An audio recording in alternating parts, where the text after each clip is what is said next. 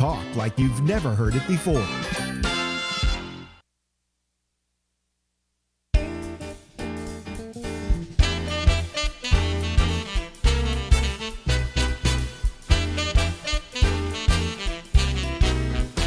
Hey,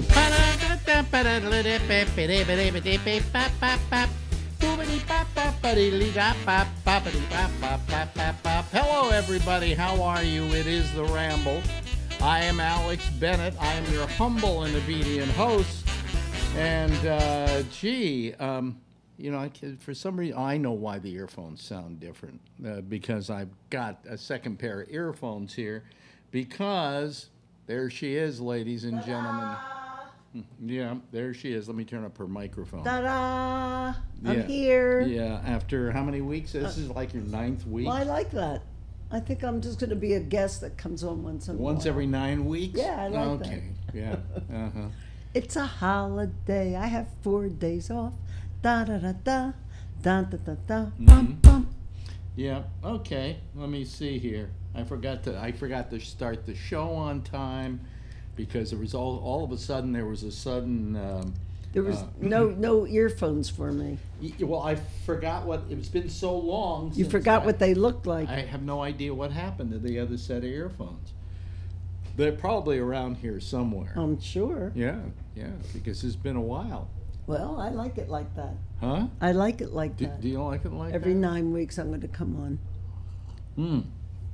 Every 9 weeks? I see. Okay. Well, gee, So how are you, mister? I don't know, but my earphones sound strange to me because the reason they sound you're turning strange. it so loud. Well, don't, Okay, please. I need it for just take the earphones out. There, I did. Here, I'm going to unplug them. As a matter Why? of fact, well, because it's cutting down on the sound I have here. Just keep those, and we'll use them a little bit later. But I can't. I have to be able to hear. Okay. All right. Okay. Okay. All right. Okay. Okay. All right. Anyway, so how have you been since I saw you 8 weeks ago? Fine. I was sick, which you never mentioned. 2 weeks. I finally went into one of those walk-in clinics, and it ended up the cold that I had after 14 days became a respiratory infection. Yeah. And you know something, I got to tell you, those walk-in clinics. They're fantastic. They're your first level. They're your first door that you hit. Yeah. Yeah, it's the first thing. It's a Yeah. walk-in clinic, and They're all over the city. you hope you walk out. You know. You do. I went there and I broke my wrist. It was a Friday. What doctor is open on Friday at 5 o'clock? I went to the walk-in. They took the x-ray. They said, yeah, it's broken. They put the cast on. Yeah. And go see your orthopedic surgeon on Monday, which I did. Yeah. But It's your first defense, your sometimes first line. sometimes they're not going to solve it. I mean, there's one time, the first time I went to the 125th Street, and the guy got so welled up in the fact that my electrocardiogram was all screwed up. Okay, why don't you put it back where you found it? There we go. Okay. Was so wound up in the fact that my EKG was all screwed up, because my EKG is always screwed up. It doesn't matter. You Well, went in anyway. there complaining that you couldn't breathe and you had shortness of breath. So of course No, it's I going to didn't- check you for your heart. I told him all the No, different you didn't. things. I was there. Well, it was very hard to describe. No, it's not. No, it You wasn't. certainly describe it to me 24/7. Anyway, so about a week I could.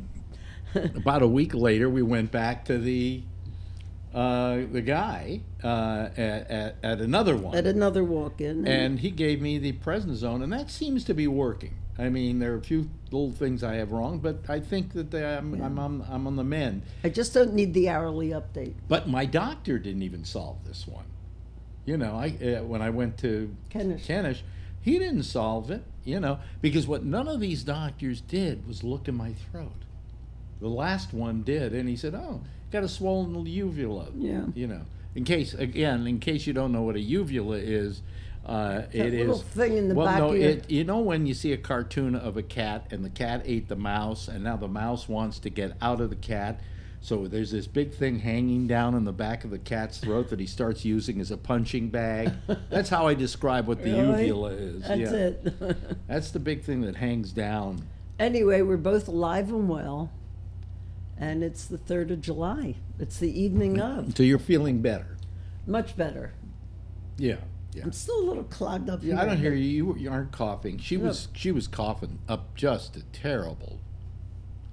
And sneezing. Huh? I'm still sneezing, but that's allergies. Yeah, yeah. But I'm glad. So there she is. She's well. Ta-da! Look at her. Because you're not going to see me for 9 more weeks. Oh, really? Yeah, Oh, okay. I like that. Yeah, that camera's not working bad. That's an older camera. This is a better camera here. And I have no earphones. And you have no earphones because I don't count. The last minute she said, "Where are the earphones?" And I thought I had everything set. Okay, and then it turned out I didn't. So screw it. Anyway, so let's see. What we're doing? Nothing for the 4th of July. Nothing. I mean, Well, I'm going to the gym. zilcho.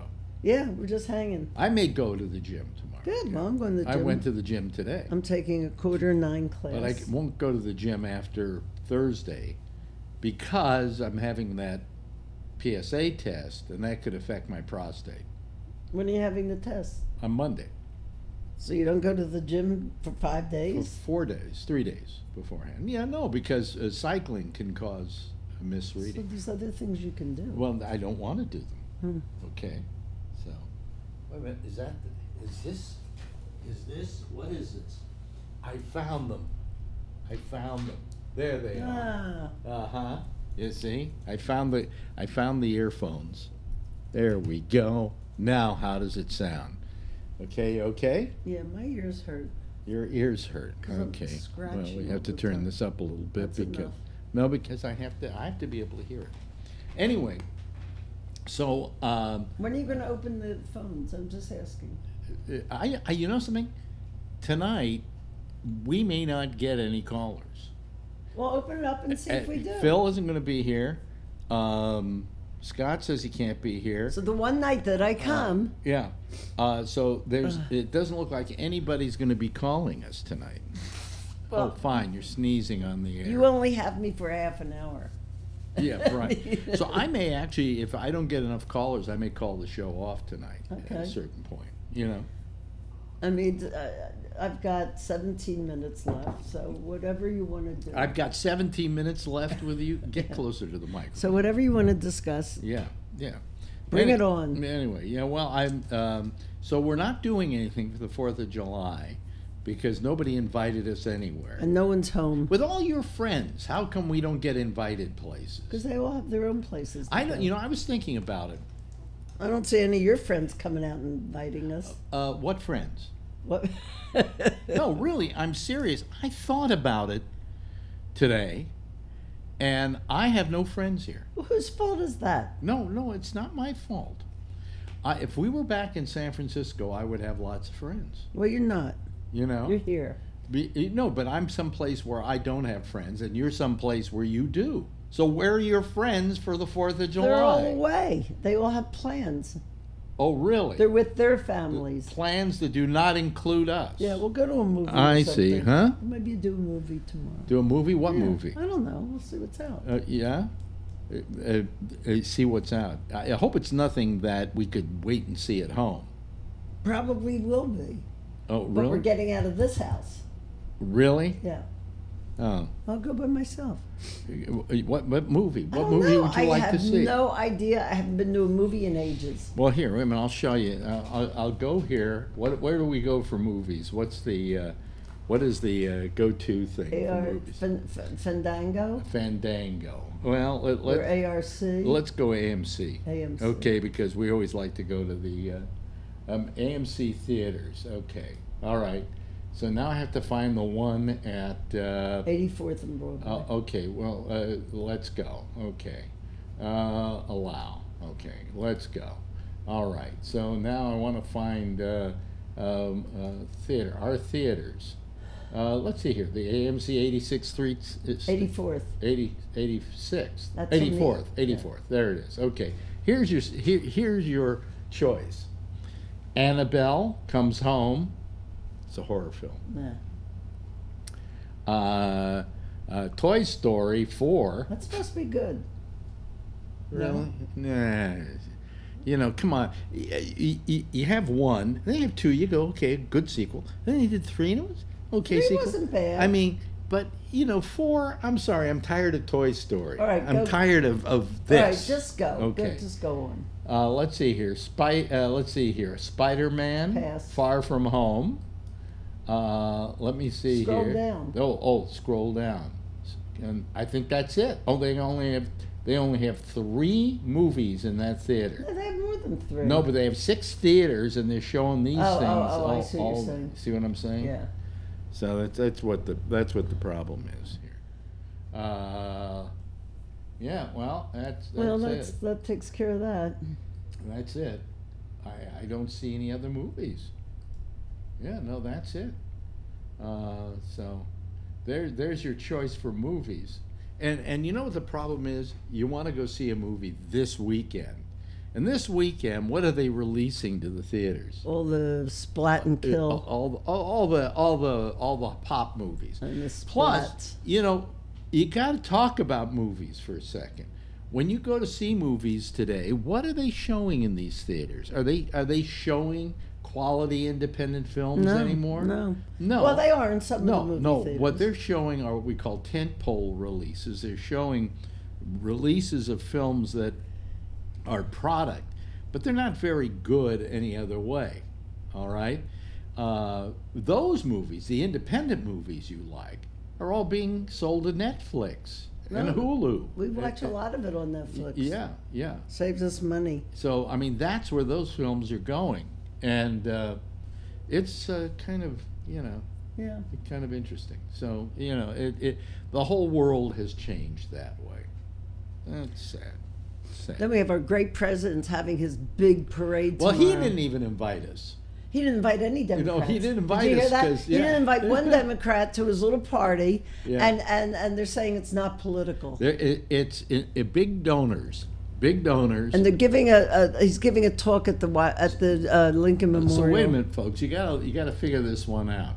He's doing a big blowout for the holiday, 4th of July. Right. He's rented out the Lincoln Memorial. Okay. He's bringing in tanks. You're welcome. And airplanes. And airplanes are going to fly overhead, and Air Force One's going to fly overhead. Now, here was his thinking on it. I love his thinking on it. He said, well, you know, so far as the tanks are concerned, so far as the airplanes are concerned, we own them, so they're free. Right. He didn't say we don't own the gas, okay? We don't own the gas for the trucks that brought in the tanks. Or the military men that have to do overtime for your fucking parade. Yeah, they're going to miss their families on a holiday, you know. It's going to cost, conservatively, so far, it costs $2.5 million. Jesus. I'm sure it's going to work its way up to at least $5 or $6 million. Wow.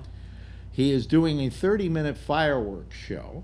And then, if you want a ticket to it, you have to be a Republican donor to go to it. And the fireworks, by the way, when I lived in Washington, it's free. You go up on the mall, you sit there. Now they're charging. So what does it make this?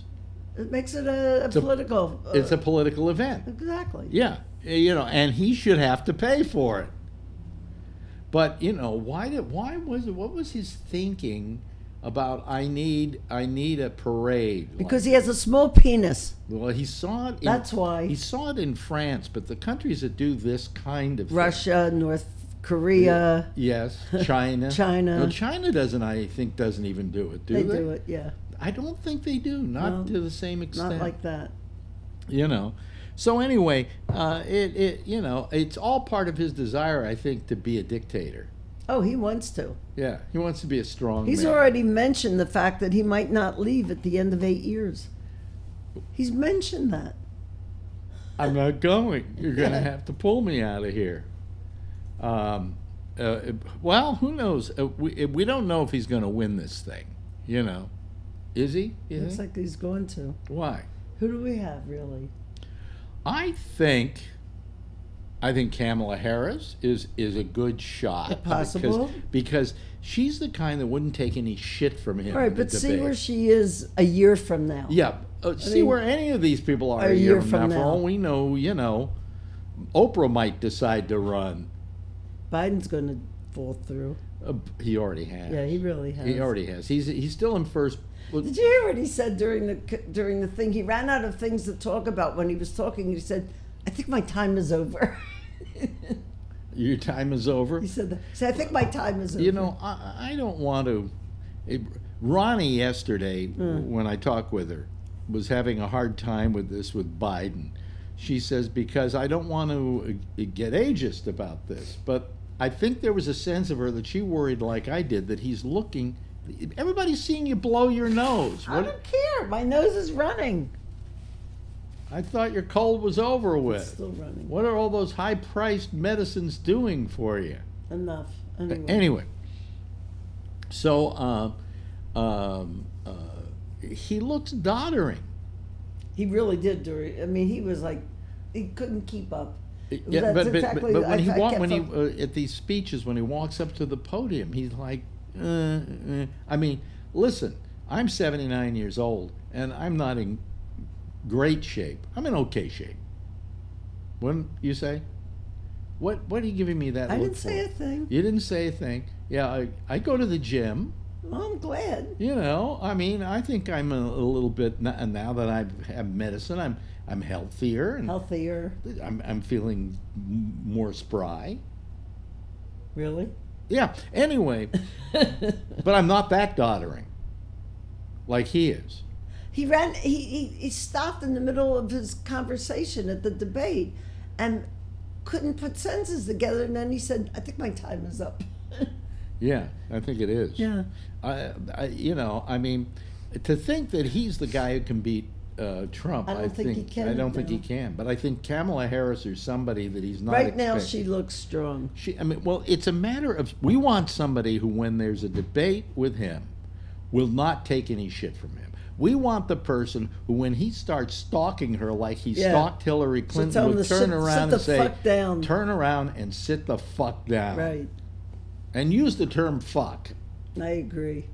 Is that any way to talk to the president? I think you should open up the phones now, just so I can be here when you open them up. Well, you could stick around. Well, I'm sorry. You could stick around. A half an you hour. have better things to do? Yes. What? Sleep. God forbid I should get 8 hours. Oh, wow. You know something? We've had your camera on most of this time. I'm sorry, folks. Now we have to look at him. You see? That's how I fucked up. The whole thing was me showing you her and not me. So. All right, turn it on. No. I worked to get this whole shot, and then I didn't push the button for. You see, that's what's happening lately. You're becoming the new Joe Biden. I can't do this anymore. You're becoming Joe Biden. No, you know what it is? Because you came in and said, "Where are my fucking earphones?" And I had to go running looking for them. And then anyway, hi folks. You can see me now. All right, put it on. They could only hear you. Put it on. What? Because no, I'm not going to. I want to see people. Not yet. They're not going to call tonight. Watch. Nobody's going to call. Watch. Nobody's going to call. Please call. Please help me. I'm just saying. You could actually see it from over there. Can I roll over? No. Stay there. Stay there for the time being while I get this thing. I'm not even set up. Well, I just want to watch. No. Yes. You're going to sit there like that? Look, there are two of you now. See that? I see that. That doesn't look good. I'll go back here. That doesn't look good. Okay. But you'll be able to see. Okay, so we'll let people call. And please call. Huh? I'm just talking. Yeah, I've got the phones on. Nobody's going to call tonight. No one wants to talk to old people. Nobody wants to talk to old people, right? I'm sorry, folks, that I actually just had a shot of her, but then again, she looks better than I do. No, I don't. So this girl's tired. I've been up since 5. But you see how I fuck up lately? See that? It's terrible. I'm losing it. You have 5 more minutes. Here somebody is calling. Yay. What do you know? Wait a minute. Hold on a second. It's Tom Yamaguchi. Hey, Tom. Wait a minute. Hold on a second. I got to do things here. Hold on a It's moment. nobody. Huh?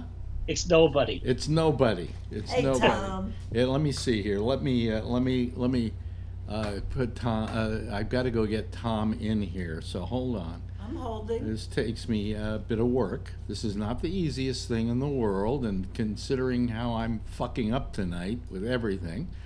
There he we is. go. There we are. Okay. Hello, Hi. Tom. How are you? Hey, Hi. Well, see, you're our caller for tonight. yeah. How about that? A visit from the Crypt Keeper again. Huh? What? Artie Johnson is the latest death. Yes. Oh, yes. are we talking about that again? No. Yeah, Death? no, we're talking about Artie Johnson dying. Well, that's a death. Well, you know who Artie Johnson was? No. See? She didn't even tell her who Artie Johnson was. Have you ever seen Laugh-In? Rowan and Martin's Yeah. Laugh-In? Yeah. Do you remember the Germans saying, very interesting, behind the potted plant? Kind of. He was Kinda. him? He was the guy? Yeah, it was Artie Johnson. Oh, Yeah. okay. Yeah. So It's So 10:27. last night was Lee Iacocca. Yeah. So that's two more people who have died that we had forgotten were still alive. That's true. Yeah, sometimes when somebody dies, you go, "He's still alive?" Yeah. Well, Well, he not was. anymore. You know. But Lee Iacocca, He quite was a 94. yeah, quite a history with Yeah, that guy. He you really know. was. You know, an amazing history, to tell you the truth. So, how many people do you figure are going to call tonight? I don't know. You got me. I got you. Got me. Yeah. Yeah. Yeah. And I talked to Marjorie about Philadelphia because you grew up in Philadelphia, right? The West Philadelphia. Yes, I did. I grew up in South Jersey. Really? I went to Overbrook High. Okay, well, for a short time, I went to an Overbrook High in South Jersey. There's But a Overbrook that High in was- South Jersey. that- We're in that- South Jersey. And it's out. It was in Lindenwold, which is, remember, the high speed line? No. Oh, I left no, when I they was built it 18. after you moved out. Yeah. There's a transit line that runs from Lindenwold to Philadelphia. So anyway, Okay. so you have memories about Philadelia. Oh, absolutely. And some of my best friends are still there. All right, great. Yeah. I have to get back there sometime. She has a lot of friends around here. I don't. Yeah. If I were back in San Francisco, gee, how many people? I was thinking today of all the people I could hang out with. You couldn't because nobody can afford San Francisco anymore. Well, so I'd move to Richmond. Yeah. That's where you are, right, Richmond? No, I'm in Berkeley. You're in Berkeley. Oh, okay. Berkeley would be nice. You know what I always liked about Berkeley, and stop me if I'm wrong, but Berkeley, as you enter, it says a Berkeley? nuclear-free zone. Yeah. Really? Yeah, and I'm thinking to myself, Only in California. so a Russian bomber is flying over Berkeley, and they Right. go, well, where should we drop the atomic bomb? And one guy looks at the other and goes, well, don't do it in Berkeley or we're in trouble. Well, I found out actually, and I had forgotten, but those signs are up as a result of an initiative in the 80s. It's a part of this thing called the Nuclear Freeze movement. Yeah. And so they had an initiative that was basically no nuclear materials could be transported through Berkeley. However, that was ruled unconstitutional. We couldn't stop the government from moving the nuclear materials. So those signs are just rusting there, just not doing any good. But in order for us to remove them, we have to pass another initiative to take them down. Leave them up. I like that. You like nuclear? Yeah. Okay. Yeah. It's Okay. 10:30. Now, what was that? What was that supposed to be? Like no nuclear plants and things like that? No, not Well, it's moving. mostly moving geared toward nuclear weapons. and moving them through that. Yeah, And mostly moving- geared through nuclear weapons. But Well, if you went up that corridor, you would have to necessarily go through Berkeley, right? are you talking about I-80? Yeah. Yeah, sure. Yeah. Yeah, it goes right through Berkeley. So, in other words, if the government wanted to transport nuclear devices, they would have to then veer off and go over the bridge and go to San Francisco and then around and then to Because you can't stop them. the Golden Gate Bridge and then over to the Richmond San can't Rafael stop 'em. Bridge and No. then on upward to wherever you're They're taking going them. where they want to go. Yeah. Can't stop them. Not even little signs will stop But them. aren't you going to run out there and yell, "Hey," with your fist in the air, "This is a nuclear-free zone"? Guys, No. I'm going to say goodnight. Oh, you're going to go? Oh, Good okay. Well, night. It's good to past my talk to you, bedtime. It's just Marjorie. me and him. The whole show is just me and him. I'll stay a few more minutes. Stay for a few minutes. Okay. Yeah. Okay. Yeah. It's the only time she ever puts her arm around me. Well, you never put your arm around me. There There we we go. Isn't that sweet? Anyway, so so you're going. Yeah, I'm Yeah, you're going. She's going. See ya. She's- Okay. Watch, she's going to walk out that door because that's the door. Here, move that. Okay. There you go. Okay. Thank you, dear. I appreciate it. Okay. All right, folks. We need some more people to call too. Like just two more would make a nice little gathering here. You know. I think you'll get them. Probably eventually. I felt so bad. I'm so fucking up so much. Like when the first part of the program, all I had was a shot of her, and I didn't switch the camera. That's how confused I got. And nobody noticed. And nobody noticed because nobody cared. You know. And if you're listening to the audio of this, it doesn't even matter. You know. Right. Yeah, exactly. But I you know, I do all this myself. I do all the switching. I do everything. You know, and it's anyway. So, how have you been, Tom? Oh boy, I'll tell you, this Trump is just, I just can't believe it. It gets more insane every day. Yeah. It just, you know, I just don't understand it. You know, it just keeps getting more and more insane. Well, there's nothing much we can do about it. It's just it seems as though there's nobody there who monitors him that you know that can tell him no, don't do that. That's not a good idea, you know, and they that's their way of handling it, you know, and it's he's uncontrollable. I mean, this whole thing with this 4th of July thing is just, I mean, he's costing the American public a fortune for a political campaign, you know, and for a political event. Mm-hmm. And that's not right, you know. No. So, I mean, what are we going to do? What are we going to do with him, you know? Just keep demonstrating, and you know. Well, my question to you is, do the Democrats look strong on any level? I believe so. I believe so. You think so? How? Well, I think we've got, as you were talking earlier, we've got some really, really good candidates. I know you don't care much for Elizabeth Warren. I think she's terrific. No, but you think she's terrific, but we're not talking about that. I believe she's electable. I do. I believe she's electable. I believe Kamala Harris is electable. I believe Julian Castro is definitely electable. I think we've got a lot of good candidates. And I am still committed to work for any of them. Well, you know, even Biden. If Biden gets a nomination, I will work for him. I'll do everything I can to get him in office. To not work for whoever is running would be self-defeating. I mean, it's like those people, and this happened, and this was sad when I heard that this happened.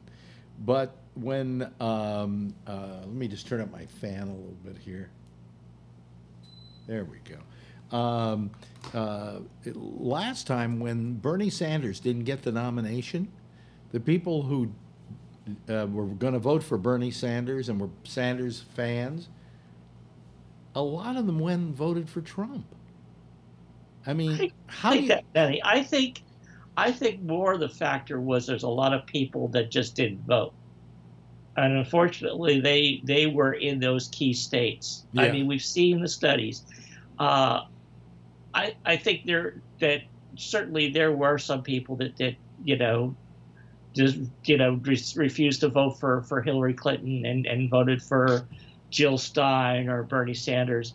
But I think a lot of them just stayed home, unfortunately, and a lot of it was well, the Trump people were pretty open that they felt that they could win if they could suppress the vote, and they succeeded that with the Yeah. help of the Russians. Yeah.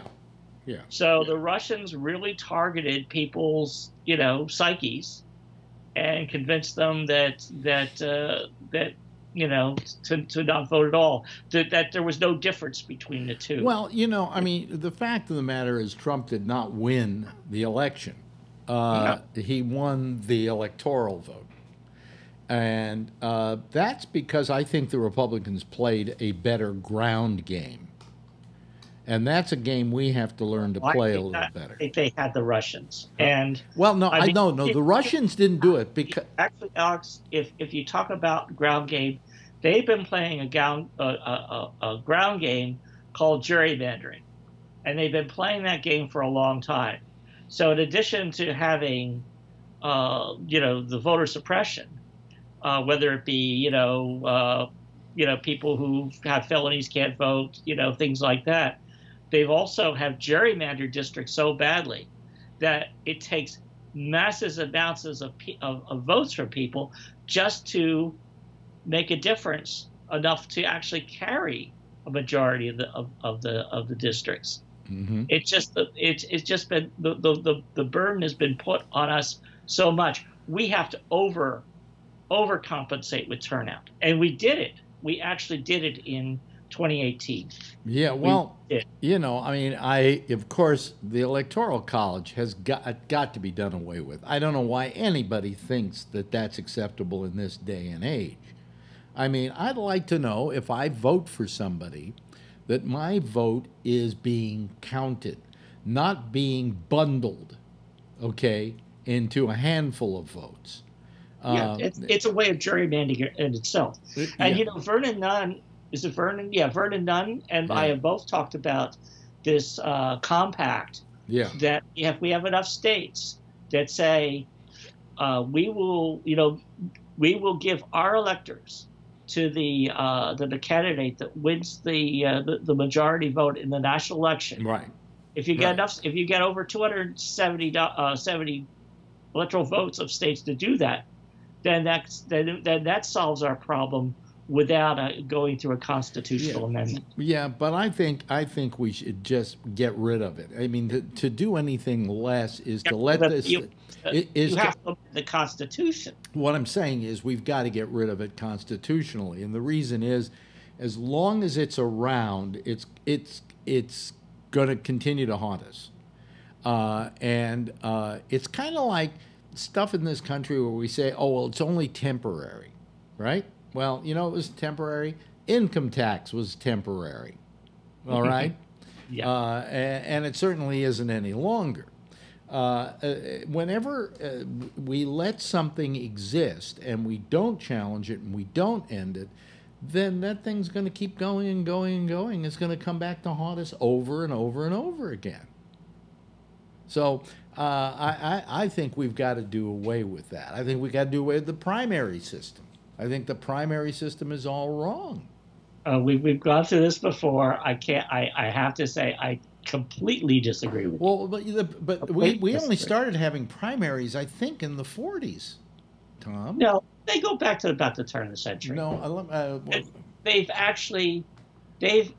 been a process that's been slowly getting on. There's been more moving to the primaries, caucuses and primaries, but it started about the turn of the century with the progressive movement. Yeah. I put in first primaries, and it's telling me when the first primaries are next year.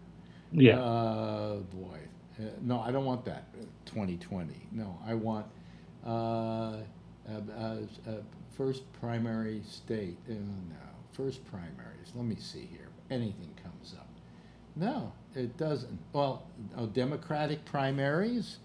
The United States presidential primary. They're held in various states, blah, blah, blah. Is there a history? Background. No provision for the role of the parties in the United States Constitution. Founding fathers did not originally intend for American politics to be partisan. The Federalist Papers, number 9 and 10, Alexander Hamilton and James Madison, respectfully, wrote specifically about the dangers of domestic political factions. Thus, in the first 2 presidential elections, the Electoral College, blah, blah, blah, blah, blah. Starting with the 1796 Congressional Party of State Legislature Caucus selected the presidential candidates. Before 1820, Democratic Republican members of Congress would nominate a single candidate for their party. That system collapsed in 1824, and since 1832, the preferred mechanism for nomination has been a national convention. The first national convention, blah, blah, blah, blah, delegates the convention. Progressive era reformers looked to it in the primary election as a way to measure popular opinion of candidates as opposed to the opinion of the bosses. Florida enacted the first presidential primary in 1901. Okay. Okay. All right. So the primary system is a little over 100 years. Well, it's about 120 years old, 118 years old. Okay. But it was only used as a matter of finding a way of figuring out, you know, who was popular and who wasn't popular. But the device is not called for in the Constitution. I don't think it's federally mandated, if I'm not mistaken. No, there are no provisions for political parties. It is particularly, it's a party function is what it is. Yeah. Like if you and I start a party tomorrow and we say Tom and Alex are going to get together and decide who's going to run for president, then that would be our nominee. Their method of doing it is holding these primaries, which then costs us money. But there's more, you know, there's more to it than that. There's a lot more to it than that. I mean, as we said, you know, there are no provisions for political parties in the U.S. Constitution, but there are provisions in the state constitution simply because of those primary elections.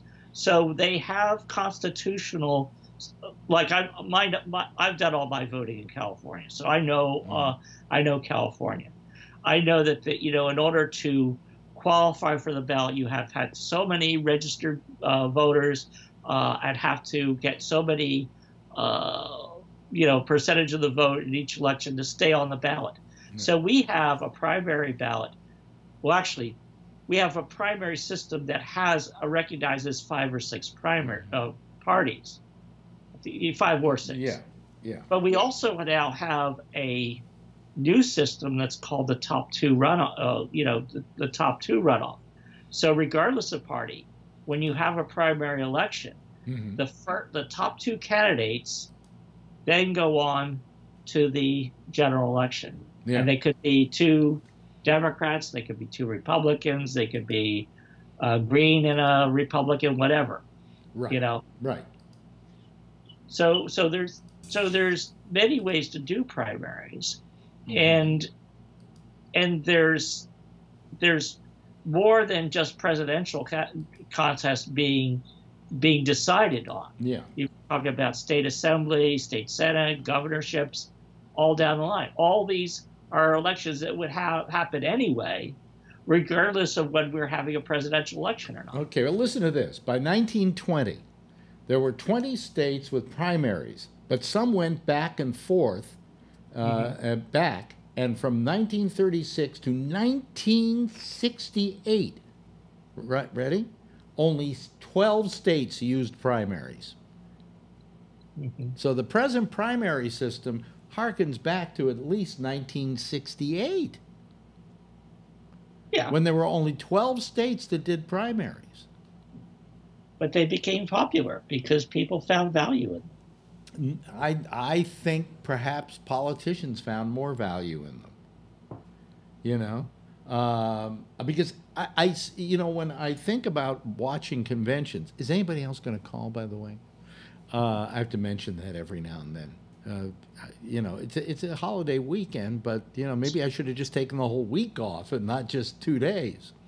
But when I was a kid, I specifically remembered conventions. And I remember how they would go into these conventions and they would start fighting with each other over who was going to be the nominee. And they had caucuses within the convention, and all the politicking was the drama.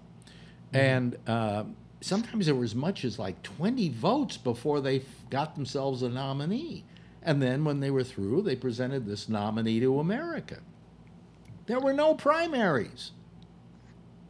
You know, and the election cycle went from whenever the convention was. In other words, the campaigning cycle went from whenever the convention was until November, which in most cases was about after the last one was over with and they could start actually campaigning. There were only about 3-4 months. Now that's reasonable. Think of the money you're going to save to begin with. You know.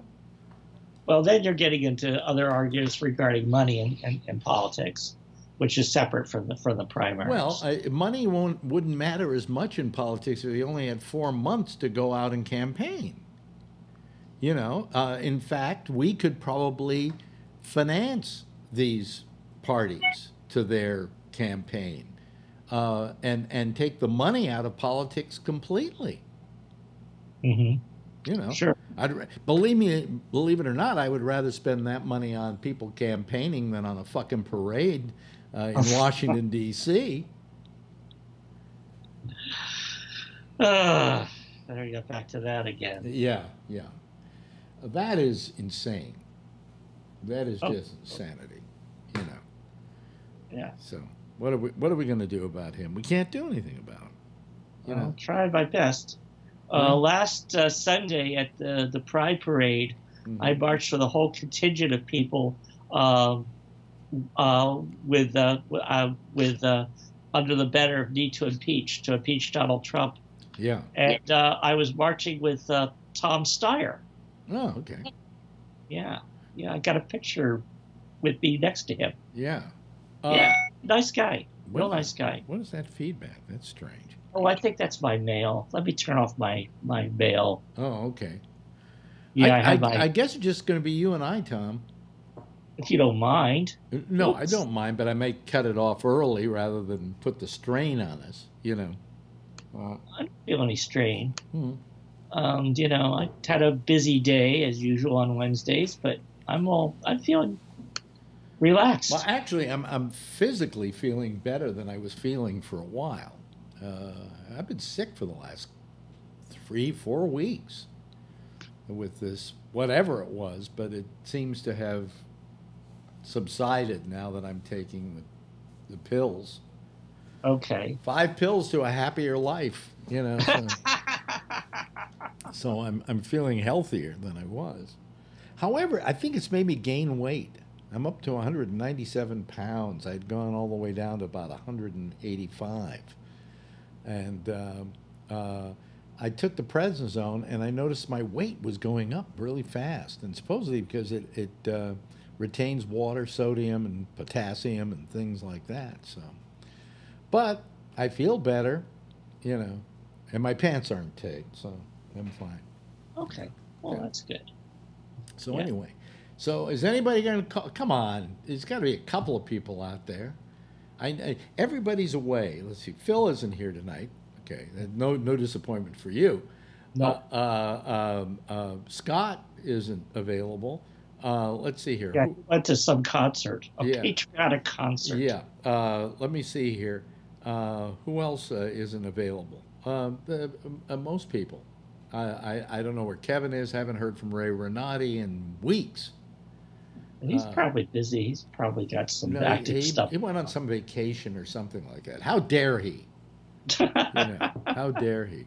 So somebody, you know, if you've never called this program before, just go to Skype and just type in Skype Live, and it'll call me, and we'll put you on, put your lovely picture on the TV here. Yeah, Be able to express yourself without having to compete with a bunch of with a bunch. Well, this is a good time for the amateurs, the ones who have never done it before, to do it, because I think some people don't do it, don't call the show, because they're a little intimidated by the fact these other people are so used to it, right, and so into it that they don't, they don't call. So now's your chance, folks. It's just Tom and I, and we're just two really nice guys who listen to what you have to say without interrupting, and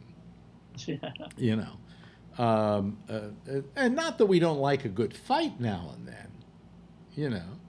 Good spirited political discussion never hurt anybody. You know what I've got into what we've watched, because girlfriend made me watch it, and I had never seen the show. We're binge watching The West Wing. Did you ever watch The West Wing? No, I have not watched very much television the past few decades. Yeah. I just my schedule has been just, I don't know. Yeah. I hear it's a great show, but I've never really watched it. I watched it. We're in the third season, and that's about as far as I'm going to go, because I hear it goes downhill from there. But I've been watching it. And to begin with, the other day, I'm talking with Ronnie, right? And when, so I've been watching The West Wing. She goes, "You never watched The West Wing?" Like I committed the sin. That I had never watched The West Wing, and I said, "No, I haven't. I never watched The West Wing. I'm sorry." And so I'm watching it now, and she said, "What do you think?" And what's interesting about it is, a show like that could get very old, because it was done in the 90s. Well, it was done the end of the 90s. In fact, there was a show we watched that was the first show that went on the second year, okay? Or was it the third year? Oh, it was the third year that they went on. And it went on right after 9/11. And the first episode was a special episode that had nothing to do with the rest of the series. And it was a very good show, but it talked about, people are different than we are, and why do they want to attack us, and things like that. I mean, it was very interesting. And there was a beginning they had for it, but they didn't put it on Netflix. And that was where the cast, for about 2 or 3 minutes, discussed that this episode was a standalone, and that was not to be put in the context of the whole series, because they had left it off with the president deciding whether he was going to run or not or something. And then they were coming back to this, which didn't have anything to do with that. It wasn't the cliffhanger you wanted to see the resolution for. And so it was 2011 the first season started. Excuse me, 2001 the first season, the second, third season started. And what I found interesting about the show is it holds up, because a lot of the political problems they're attending to on this show still exist. You would think after, 18 years, that we would have, this would have, you watch this show and it would be one big anachronism, and it's not. So that's what I found so interesting about it. It was a well-written show. Well conceived. I think Aaron Sorkin, who wrote it, pushed himself too hard and wrote almost every episode for 4 years. And he became a cocaine addict because of it. I mean, he became so stressed, and finally he decided to quit the show just about the time NBC said, "We think you better," because it was getting to the point where he couldn't deliver the shows fast enough to make air dates, because he was writing every one of them. And I mean, he's a terrific writer, but we're not talking about Netflix here. We're not talking about 10 episodes, 8 episodes. We're talking about 22 episodes a year. Yeah. So I'm watching him in the third year. By the time I see the end of the third year, he will have written 66 episodes. That could drive any man out of his mind. Yeah, that's true. Yeah. You know what's funny? We got a lot of people watching us, just nobody calling us. It's a strange thing. So what else you want to talk about, Tom? Go ahead. It's all yours. Well, I'll tell you, this thing with the Betsy Ross flag, I've been pondering. Yeah, I pondered it too. This was the thing, in case people are not familiar with what he's talking about. This was Kevin Kaepernick. Yeah, Yeah. yeah. Who complained that Nike, who he is a spokesperson for, was coming out with July 4th shoes. They were red, white, and blue, and on the back they had the American flag, but it was Betsy Ross's American flag. Yeah, you know, yeah. Colin Kaepernick. Colin Kaepernick. This Yeah, version. you know, it's the Betsy Ross flag where the stars are in a circle. Well, they call it the Betsy Ross flag. And one thing, for a couple decades now, I've been involved with the Society of Friends. Mm-hmm. And we do Betsy Ross as a Quaker. And in fact, she was a part of a faction that called themselves the Free Quakers. Mm-hmm. And those were, of course, the Quakers traditionally oppose war. But this faction broke off supporting the American Revolution. Yeah. And so there was a big schism Yeah. within Quakers about support for the war. Most of them either didn't support anybody or actually were loyal to the king. Mm-hmm. But this faction, and actually ended up actually creating their own meeting houses. So I thought that was really interesting. And now I'm discovering, thanks to all this big controversy, she didn't design the flag. She didn't design it. Really? It turned out there was another guy who signed the Declaration of Independence that actually came up with the design. Oh, you know something? I heard that years ago, that the concept that she designed the flag is separate from the fact that she sewed the flag. Right. She didn't design it. She sewed it. That was her. She was a sewed seamstress. flags. Yeah. And the myth got started I think it was her grandson decided he was going to create this myth that she actually designed the flag, and he actually constructed this conversation between Ross and Washington. Mm-hmm. about how we'll make the stars. Should we make them 6.0? Let's make them 5 points. Blah blah blah. Yeah. And it turns out it's just totally false. It's just mythology. It's just created. Oh, before you go on, by the way, I noticed that Scott Boddicker is writing us now. If you can write us, Scott, you can call just to fill up a square. You don't even have to talk. Anyway, so I think I seem to have remembered that she didn't design the flag. Somebody came to her and said, "Can you sew this for us?" Because she did this, or it was right. That was her job. That was her profession. She actually did flags. Yeah, she did sewing. She did upholstery. Yeah. Okay. So I mean, she was a seamstress, basically. Yeah. Okay. But I'm not bothered. I mean, I'm sorry, Kaepernick, but there are a lot bigger fights to fight than this one. This is a part of American history, and the flag didn't represent slavery. It was the flag that was flying over slavery. Okay? And I don't think it created slavery or enhanced slavery in any way. Would you agree with that, Tom? One thing I'm sort of really confused. That's why I'm sort of, just still pondering, because I'm still confused as to what the exact argument was. Part of it I'm hearing is that right-wing groups, white supremacist groups, are actually now trying to incorporate that 13-star flag into their memes, let's say, just like the Confederate flag, or like the Tea Party has with the Gadsden flag, the "Don't Tread on Me." Right. And so my argument about that is there was a there was a short documentary that came out last year. It was actually nominated for Academy Award, and I saw it online. Gesundheit. You turned off your mic. Yes. Oh my.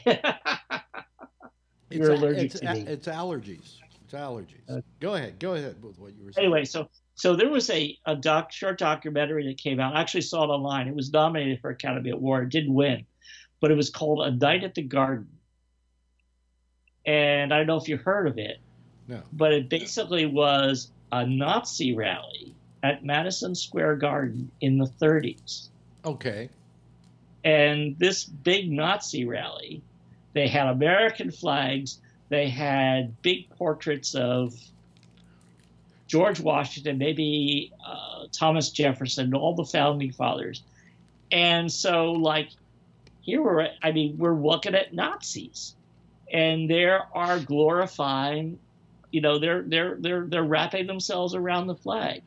So in a way, I mean, are you going to argue, well, we can't, we have to, repudiate our founding fathers simply because our founding parents. We have to repudiate them because Nazis tried to coerce, tried to co-opt them in the 30s. It just doesn't make any sense. I mean, to begin with, our original leaders were slave owners. So do we pull down every portrait of Washington? Do we pull down every portrait of Jefferson? Yeah. Jefferson even had a child by a black slave that he owned named Sally Hemings, right? Who he carried on a long affair with, took with him to Paris, where she was the toast of Paris. Yeah. But nevertheless, she was a slave all along. Sure. So I mean, just because that existed, do we pull down? Oh, here comes Kevin. Oh, Kevin is going to allow us to have a face here, an extra face here. Here we go, Hog Rider. Hello, Kevin. How are you? Thank you for calling. Alex, hi, Tom. Thank you for calling. Tonight was going to be a sparse night. I just knew it. I was watching the last couple minutes to see if anybody was on, and it was just you and Tom, and I thought, oh, what the heck? Oh, yeah. Well, now you can really get a word in edgewise. Yeah, where's Phil? Phil, he's out beating up on old people with his photographs. Oh, it's beat up on the old guy Wednesday, huh? Yeah. So, anyway, that's Kevin, by the way, ladies and gentlemen, in case you've never joined us before. He's a regular caller. And if Scott would call, we could put him in that bottom square right down. Come on, Scott, go get yourself a scotch and call in. Yeah. But anyway, so I think that Kaepernick's a little off base on this one, Yeah, I have to agree with you on that. And quite frankly, what's he doing harping on Nike, a company which has been very good to him and supported his cause?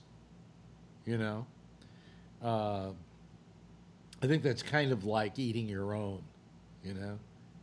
But there's another dimension to this. Yeah. And that is putting a flag on a pair of sneakers. Isn't that a really tacky idea? Well, I don't think it's any tackier than wearing a pin in your lapel with the American flag and saying, see how patriotic I am? It's so jingoistic. The easiest thing in the world is to stick that pin, Yeah. So, yes, Kevin. Looks like you want to say something. Yes, I think you're right, but the sneakers, I think, is like what Tom said. I don't know. It's a little different. I think the pin is okay. It's a lapel pin, Well, what's the difference? It's still decoration. Well, the sneakers on your foot, I guess, would be a little different. You're grinding it into the ground. Wait a minute, if you want to get that way about it, I don't know. The flags aren't on the bottom of the shoe. They aren't on the bottom of the shoe. I get it. But, whatever. I mean, it's the same thing as somebody wearing a shirt. When I do the elections, I wear this big flag shirt. And that it seems corny to me. But corny? Do you remember a few years, not that far back, my old friend Abby Hoffman used to have an American flag shirt, and they tried to keep him from wearing it. They said that was a desecration of the flag. Yeah. Well, Oh, Alex, you reminded me of something I've always wanted to talk to you about. Yeah. Abby Hoffman put out an album called "Wake Up America." Yes, he did. Yeah. And were you involved in that at all? I guess not. I'm trying to remember if I was on there or something. I just don't remember. Because I remember it was like part of it. Because I remember was because he was, you know, they had a recording of giving a speech. He says, "Anybody mind if I take off my jacket?" And then, of course, he had his shirt under, you know, this American flag shirt. But part of it I heard was a radio interview he was doing, and he was doing something where people would call in, and they would answer questions, you know, try to answer questions about the plagues or something like that. And I'm just wondering if that might have been one of your radio shows.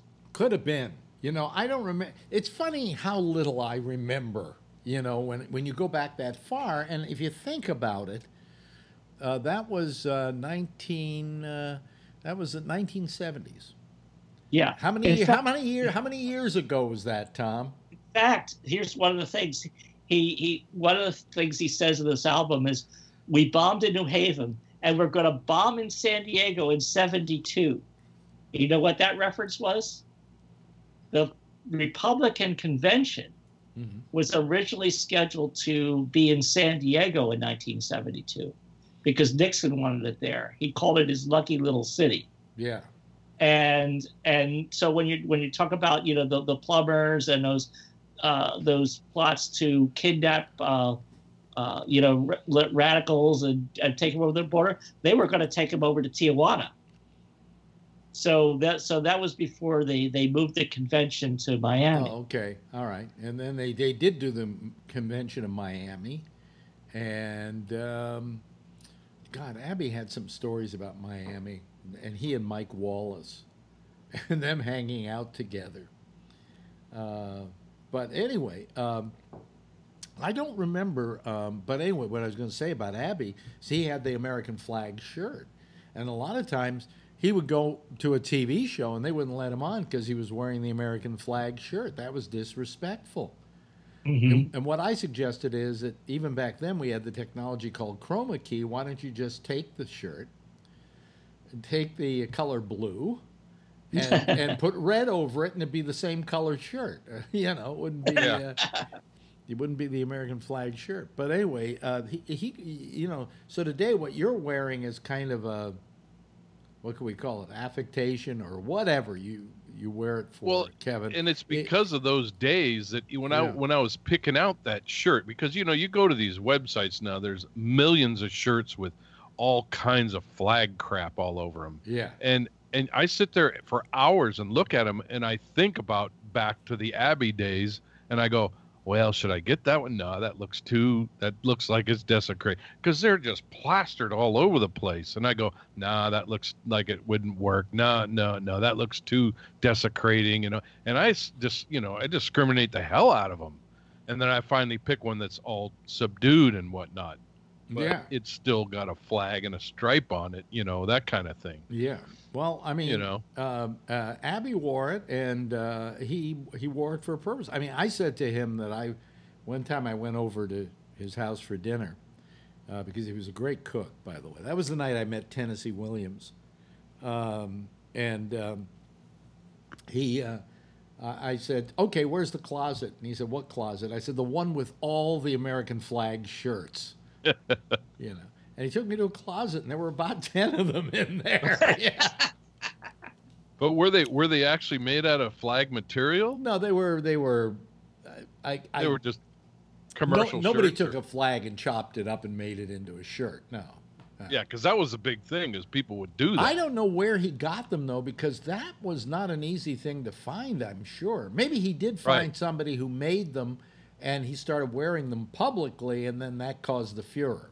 You know, that's where people got really worked up, is when they made them out of the actual flag. Yeah. Well, here's what I always thought was ridiculous about the American flag. All these people who felt there should be penalties for burning the flag. They burn them when they're That's done. what you do with a flag when it's no longer going to be used. In fact, if you're folding a flag and it falls on the ground, you're supposed to destroy it. You're supposed to burn it. Yeah. So what was so wrong with burning the flag? They were going to make a law against it. It's against the law to burn the American flag. Well, how do we get rid of them? Do we just let them rot? Yeah. You know. But you see, it's all that jingoism that I hate. Because I honestly believe people go, well, you know, you have to say the Pledge of Allegiance because you have to pledge allegiance to, to the flag. It's not even to some ideal. And you have to pledge allegiance to the flag. And a guy who's like, let's say, a communist spy, if he's somewhere and everybody's doing the Pledge of Allegiance, you don't think he's going to put his hand up to his heart and say it to pass? Come on, it's the easiest thing in the world to do. Actually, you remember last night? Oh, wait a minute. Let me finish. Oh, you're no longer a communist now because you pledged allegiance to the United States of America. Yes, Tom. Yeah, I was going to say that. Last night you were talking about the insertion of "under God" into the pledge. Yeah. And actually, that was done in '54. And that was done in response to the fact that they discovered that the Communist Party was starting their meetings with the Pledge of Allegiance. And they were so outraged at this, as well, how do we'll teach these godless communists something. We'll put this phrase in it. And you don't think they're going to say under God? I mean, come on. They're spies. They want to get away with it. It's their job. Yeah. That's what I found so really terrible, was just that whole concept of, and I didn't like the idea of having to pledge allegiance. To begin with, it starts out, I pledge allegiance to the flag, which is really, come on, it's just a fucking flag. It's a symbol. And the United States of America, and to the republic for which it stands. I mean, why do I have to pledge allegiance to it? My allegiance to my country, to that flag, should be assumed. Okay? It shouldn't be questioned. I shouldn't have to do a pledge. Am I wrong? Am I being like Colin Kaepernick now? Yeah. Yeah. So, I mean, I just find it... I find all those things jingoistic, and that's what I guess bothers me about what's going on in Washington. This asshole actually thinks that by bringing in tanks and flying jets overhead and Air Force One, I mean, and he says, well, we have them, they're free, they're ours. Yeah, but the gas isn't, okay? You got to pay for the gas. And by the way, who are you paying for the gas from, And who are they paying to truck all those tanks in? Yeah. Who are they paying to put up all those stages and connect those wires and put up all those videos? And you can bet your life tomorrow night he's going to give a speech where he's going to say something bad about the Democrats. And how good the economy is. Yeah, but he's going to say bad things about the Democrats. It's going to wind up being a political speech. And if it does, I think we should charge the Republican Party for the bill. Why should we be paying for it? Right. Folks, when you say, oh, well, gee, it's going to be nice, it's going to do a wonderful thing in Washington, blah, blah, blah, blah, blah. Folks, this is costing at least $2.5 million, which isn't a lot of money in government money. They waste far more than that. But it's $2.5 million. How much did you pay in taxes last year? Was it $2.5 million? I don't think so. Maybe was it a couple of thousand?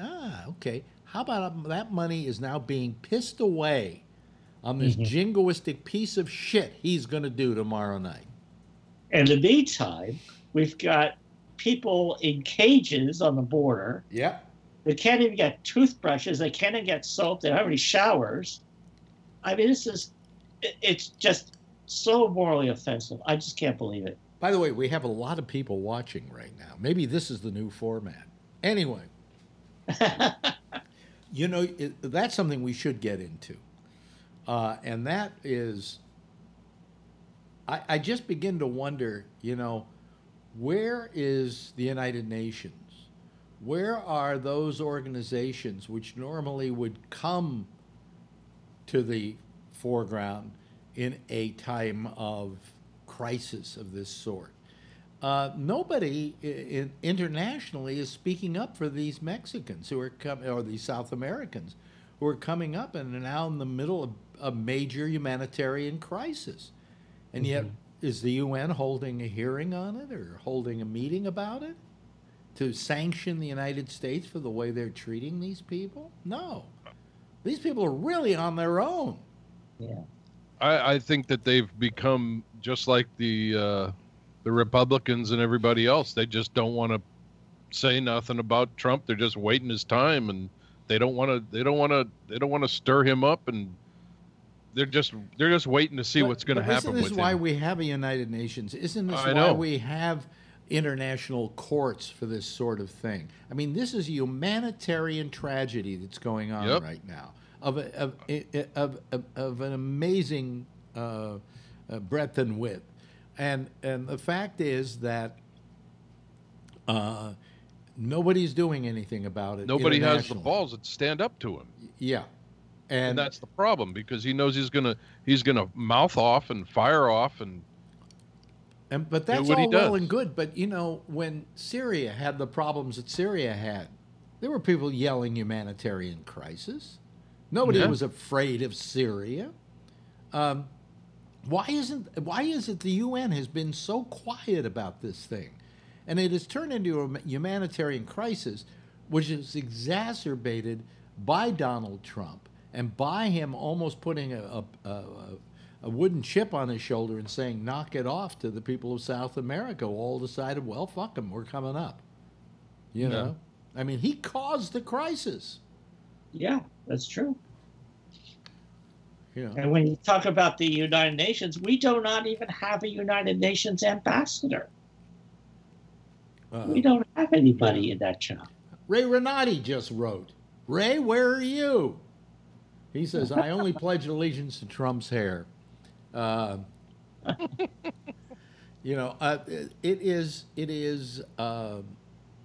a sad thing that's going on. And when you see those pictures of those kids, and when you see those cages, and then none of that's doctored, those are actual photographs. And you know what Trump wrote today? One of his little tweets? Well, they wouldn't have to be in this trouble if they hadn't tried to come up.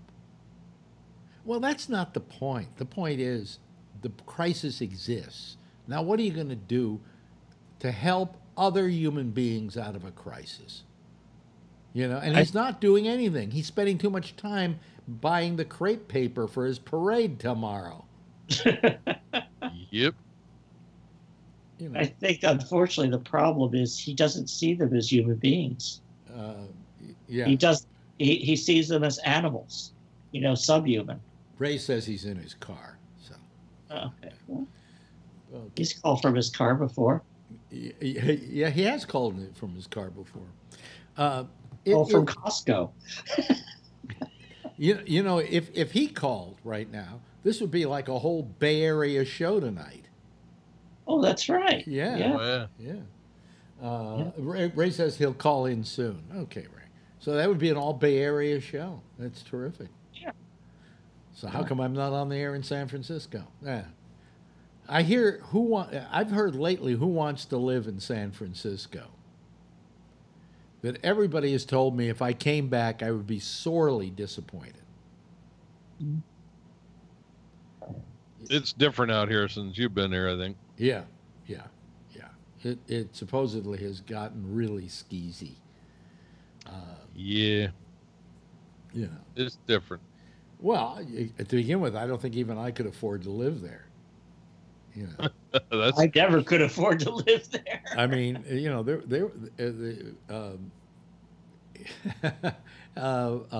Bubbles' landlord is like the Grim Reaper sitting around with a scythe waiting for him to go. Because he's got that place for $900 a month or something like that, $700 a month. Wow. Oh, geez. Yeah, but he's been there 35 years. Yeah. So, But anyway, but it just the whole thing going on.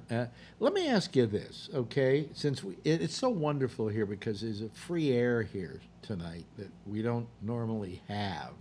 Because anytime I would say something like this, somebody would jump in on the conversation. What do you think of AOC? I like her. I like her a lot. I do. She's really smart. She's a snarky broad. She don't hold back. No, and she has. You know, usually when you're a first-year congressman, you're the lowest of the low. You're on the bottom of the pecking order. Nobody ever hears from you. She hit the ground running. Mm-hmm. Well, she's got some experience. She's got some skills. She's got a couple of things going for her. Number one, she speaks well. She speaks her case well, okay? But secondly, she's so goddamn good looking that the press eats her up because they love to have her on camera. So she's got two things going for her that are very strong. The thing she doesn't have going for her, she's too young to run for president, so, we'll have to wait a while. Well, that'll change. Yeah. Oh, if she stays in Congress, if something doesn't happen and she stays in Congress, she will, I'm sure, run for president at the first possible opportunity, which is still something like 7, 8 years away. Well, she's what, 30, 31? No, I think she's 29. Okay. All right, 7 years away. Yeah. Well, that'd be good. She'd get some experience, Unlike a few people that we know who weren't experienced. Obama didn't have much experience. He had only been a senator for, I think, less than 2 years before he decided to run for president. But he had been in the Illinois state legislature. Yeah, but that's not, it's not the same thing. I mean, as people go, he's had, his experience is weak. Yeah. But it's sure a lot more than Donald Trump. Well, who makes the best presidents? Usually it's governors. And most of the people who run are governors, oddly enough. Because being a senator is not an executive position. He did I think Obama learned fast. I think he was a fast learner. Mm-hmm. But he had to learn a skill set that he really never had to do before. And that's the same with anybody, any senator who would suddenly become president. I mean, people who are governors are executives. And so all the things they would do as president, they're simply doing in a magnified form, at a lesser magnified form when they're a governor. So. Yeah, but still, I mean, even anybody who comes in the president job of president is going to be lacking in something that the job needs, because it is such an all-encompassing job. Because it's more than just that administrative experience. I mean, you really have to know a lot on foreign policy. I mean, you really have to know a lot about international relations, which senators, have a lot of experience. Yeah, but if you think about it, think back on our presidents, okay? How many of them have come from the executive branch or an executive branch in a state? And how many have come from a legislative background? You go back to Nixon was a vice president. Reagan was a governor. Bush was a governor. Clinton was a governor. Who else? Let's think of some more presidents. Eisenhower was an executive in that he ran the military. Yeah, he was our last general. Yeah. Harry Truman was a vice president. I'm trying to think of who else in my lifetime was president. Gerald Ford, I don't think he had been a vice president. So. Yeah, he went from the House Minority Leader to Vice President to President. Jimmy Carter was a governor. Yeah. So you can going back, it's very hard to find somebody outside of Obama who was like a senator. Well, Kennedy. Kennedy was a senator. You're absolutely right. Yeah. But part of it also is the fact that as a governor or as a state person coming from the state, you can sort of run as an outsider. Like the problem with having with a senator or the congressman like Joe Biden is having, they have to run. They have a voting record that they have to deal with. So once you have a voting record, then people can pick you apart that way. We have a couple of governors running on the Democratic slate, right? We have Hickenlooper, Hensley, who I'm supporting. Hensley, yeah.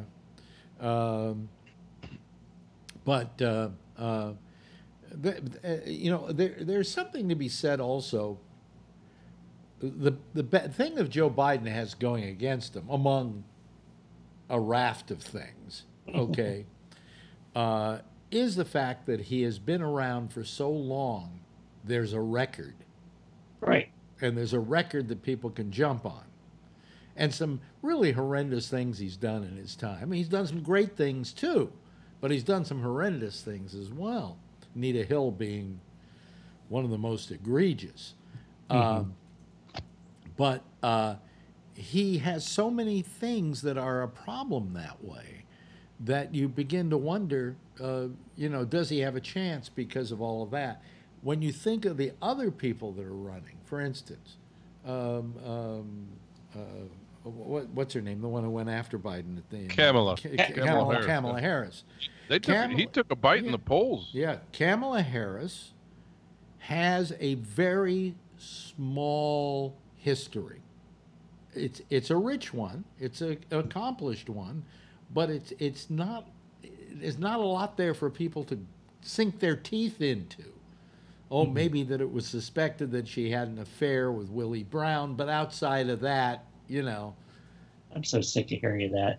Yeah. Trump would not be the person to bring that up. Okay. Yeah. Well, he's got other people to do it for him, so I'd rather just ignore it. So I was thinking about that the other day, and actually this afternoon when I saw those new poll numbers. Yeah. The when Buttigieg and Kamala both moved up pretty good, and Buttigieg, he took on a bunch of money this last week too. Yeah.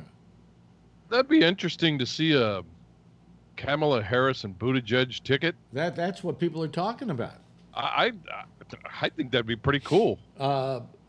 Somebody, Zim here, wrote she should replace Nancy Pelosi. Well, she can't. He was talking about AOC. He was talking about AOC. Oh, Zim was talking about AOC? Yeah, I saw that go up when we were talking about AOC. Oh, okay, because Nancy... Yeah. Kamala Harris is a senator. Yeah.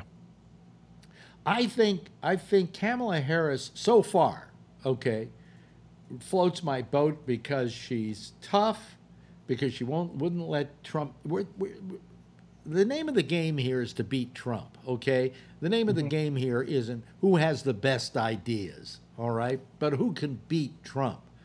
I don't think Elizabeth Warren can beat Trump because she's too professorial.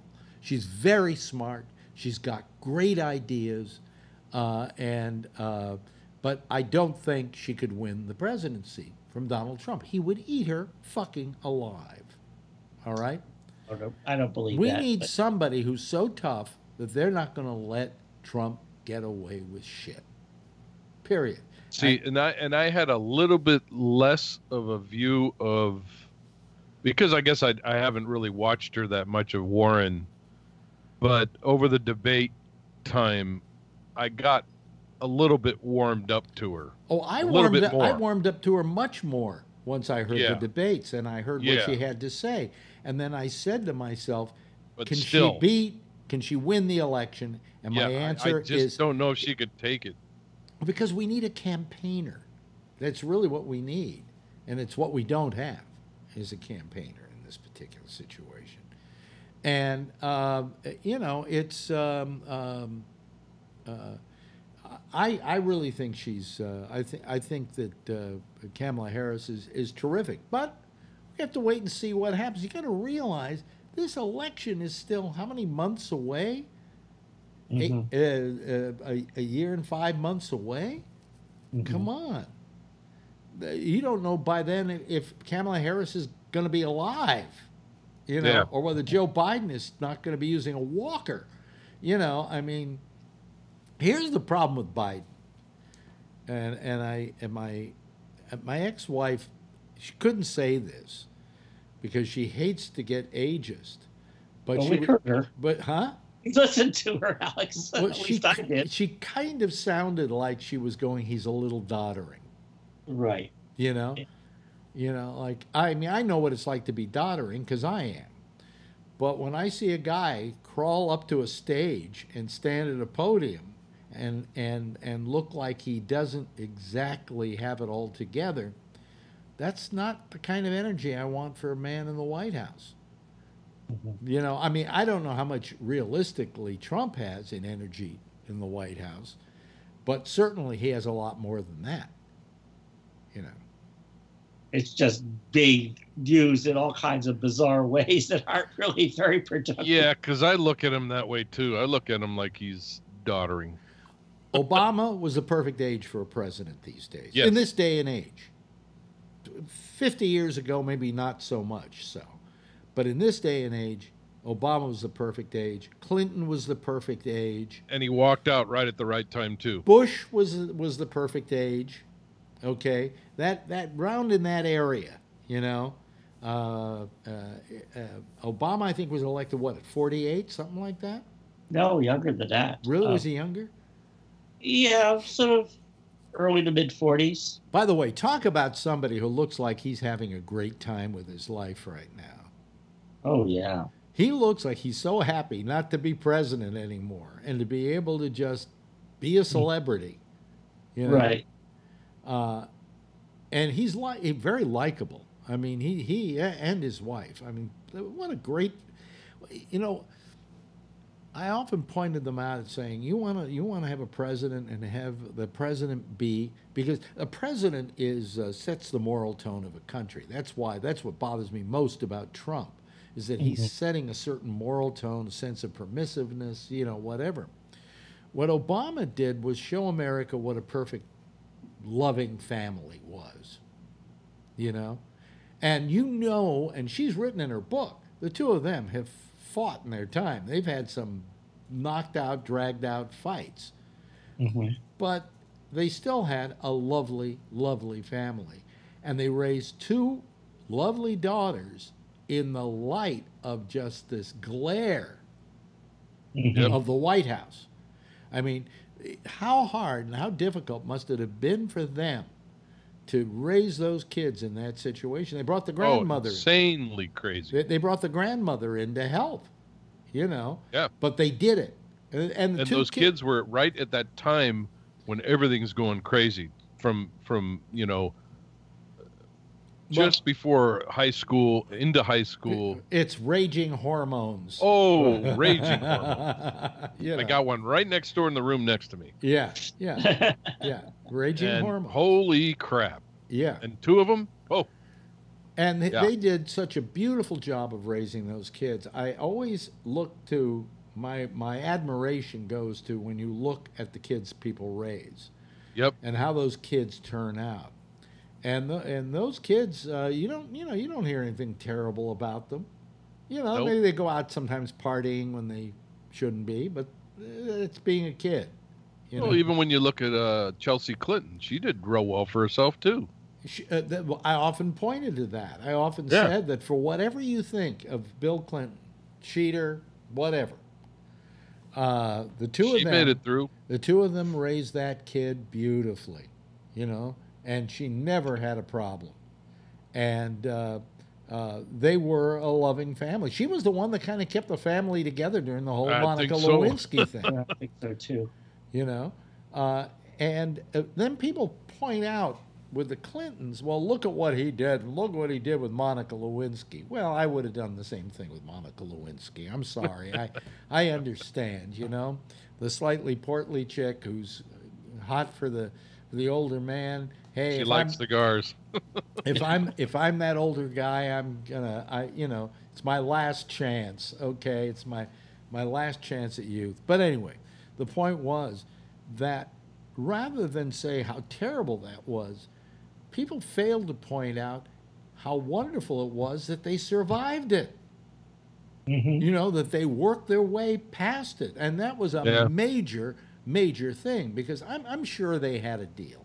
Okay, I think the Clintons always had a deal. Hey, you can fuck who you want to fuck, and I'll fuck who I want to fuck. Just one rule: don't get caught. Yeah. Right. And he blew the rule. In public, yeah. Yeah, in public, and it embarrassed her. All right, that was a very hard thing to get over, but they got over it. They got past it. They're still together.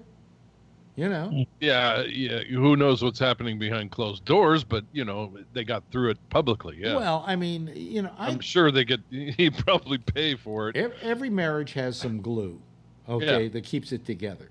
And their glue was that they were, as an alcoholic is to booze, they were to politics. Yeah. Okay, they were political junkies. And this was their life and this was their love, their true love. And the thing that they shared together and the thing that bound them together was that love of politics. Yeah. And I don't think it was sex. I don't think it was mutual physical attraction. I think there was respect.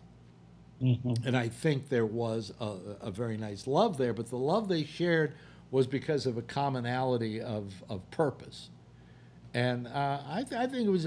I think when the book is finally written, it truly tells the whole story. It's going to be a very interesting book about why these two people survived all this. And they're still married to this day, and he supported her in the campaign. Yep. You know, we don't hear much from him lately. He seems to be very quiet. She doesn't seem to be saying much of anything. No. You know. I mean, to this day, this fucking asshole Trump. Oh God, I'm glad I can say that without being interrupted. This fucking asshole Trump.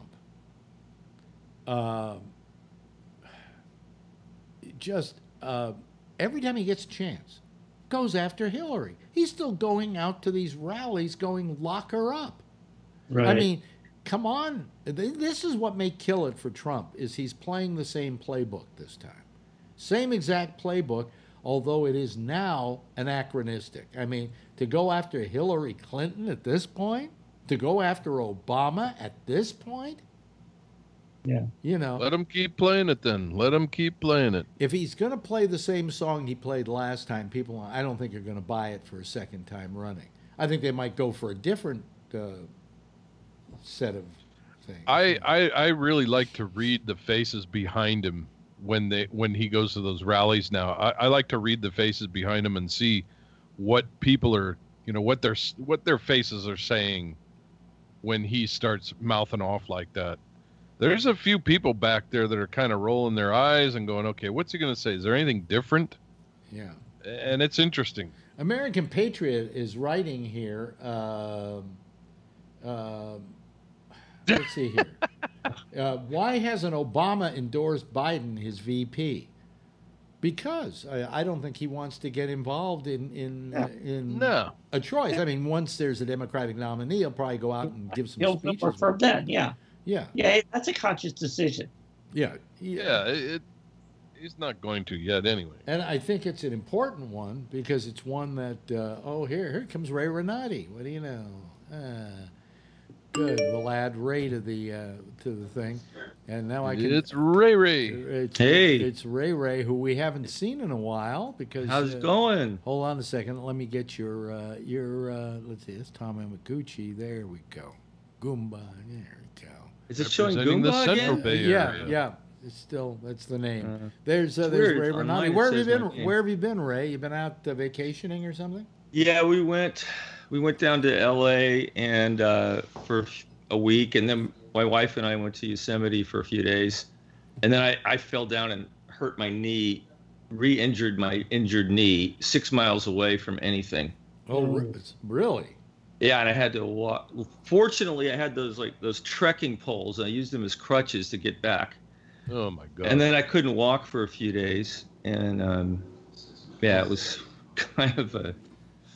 I'm lucky. I mean, I'm okay now, but yeah. Yeah. Yeah. Well, good. I mean, if I hadn't had those, I don't know. I guess I would have found a tree branch or something. You're looking nice and healthy. You know. Oh, thanks. Yeah. Yeah. So isn't he okay now? Yeah, I'm fine.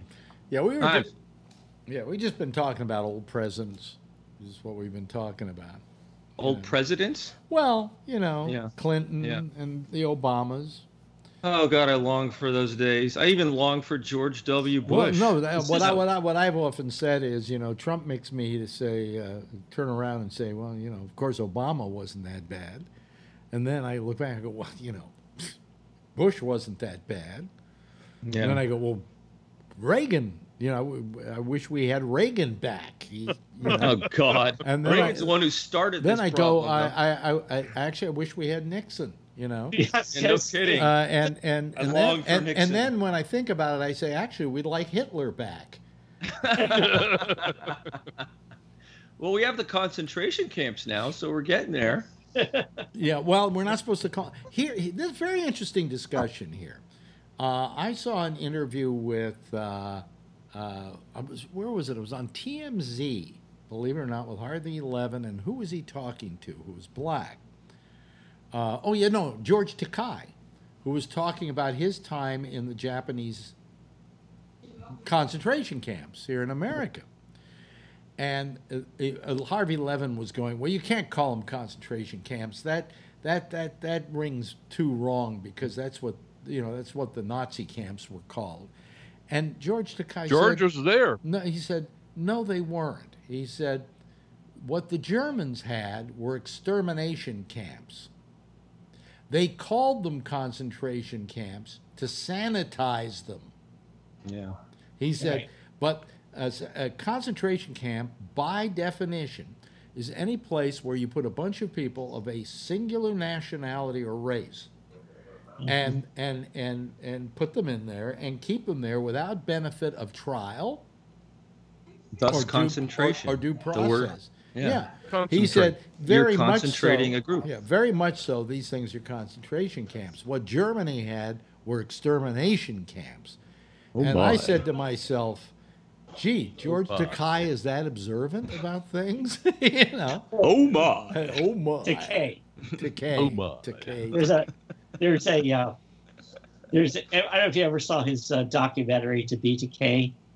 It's really good. Yeah. But they were doing a roast, and William Shatner was doing the roast, and George Takei says, by the way, Bill, it's pronounced Takei, as in to pay. I love that scene of the movie. But I thought it was a very observant thing to say, and I thought that Harvey Levin was full of shit. These are concentration camps, plain and simple. We don't call them that because it brings back that memory of what we called those things in Germany, but they were extermination camps. We haven't gotten to that point yet with these. We're not going for mass extermination.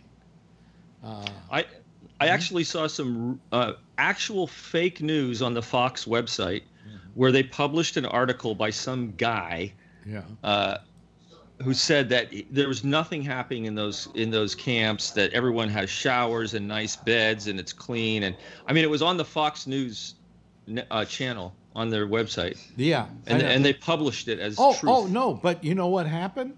You had Trump say today that the places they're at now are nicer than the places they came from. Oh, I know. What an ass. Oh, well, good. I'm glad that they decided to come up to Club Med. I mean, the nerve.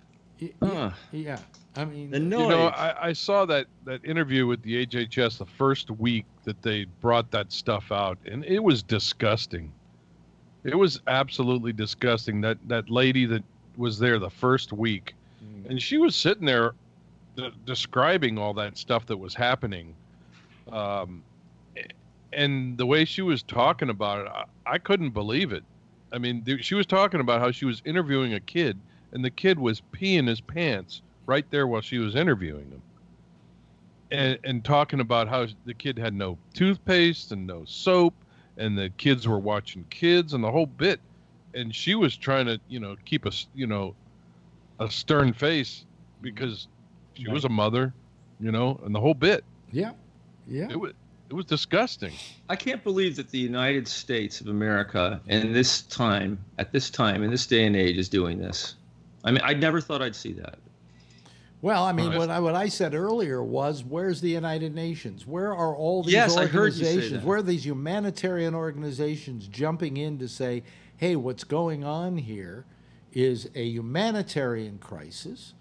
You know, it may not be on the same level as what went on in Syria because there was carnage and death involved there, and bombings and so on.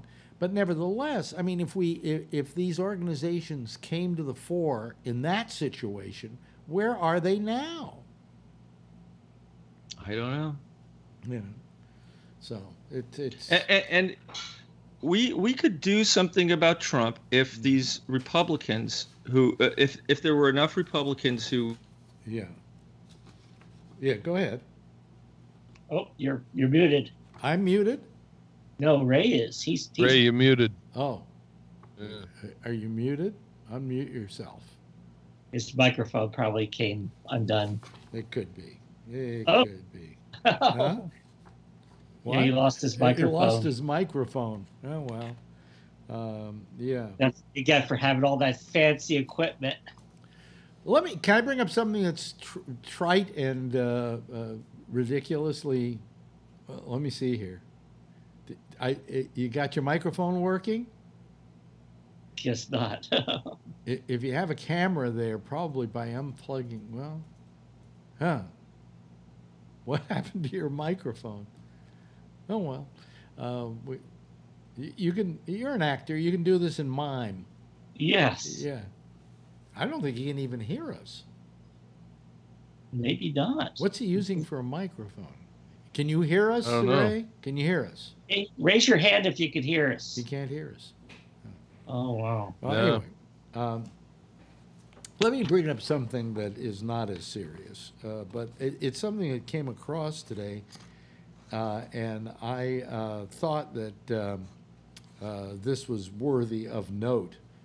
Two of the industries, the Stephen Galloway, who is an executive editor of Hollywood Reporter, published a column today saying that, oh, and damn it, Ray would enjoy this discussion, Oh, that the Television Academy and the Motion Picture Academy merge into one, oh, well, we just lost him. He's probably doing a reboot. He's probably doing a reboot.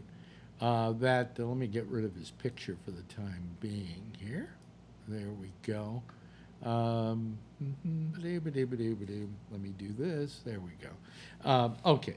That the Motion Picture Academy and the Television Academy merge. That it's gotten to the point where what's being done on television is the same as what's being done with movies.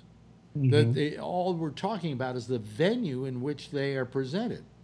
right. And I think that's kind of an interesting take on it. Did you hear what I was? Are you there, Ray? No, sorry about that. For some reason, this Rode microphone does not work well with this computer. It cuts out after like 10 minutes. Yeah, And my other mics don't. I don't know why. Let me put you back in the picture. What I was Okay. saying is there is this proposal by the executive editor of the Hollywood Reporter that the Television Academy and the Motion Picture Arts Academy of Motion Picture Arts and Sciences merge, that they no longer have relevancy separately because television has become movies, movies have become television. You know, what with the existence of the Netflixes and the HBOs, where do you cut off? Where do you say this isn't a movie and that is? You know, where do you cut off this is a television show and that isn't? Yeah. Which two organizations do they want to merge? The Television Academy and the Motion Picture Academy of Yes. Arts and Sciences. Oh, okay. And that they should just merge into one. Yeah, kind of like SAG-AFTRA did. Yeah. Yeah. Which is really, it's kind of like SAG-AFTRA because one is a motion picture organization that handled Screen Actors Guild, and then you know, what do you call it? And then AFTRA? AFTRA, which was television. Yeah. So Television and radio. it makes sense to me. I mean, Yeah. there was a time where, hey, movies were movies and television was television, and you went to the movies and you watched TV shows. But that's not the case anymore. Yeah. Right. I mean, And- what won for Yeah. Best Foreign Film last year? A Netflix film, a film that was made specifically for distribution via video.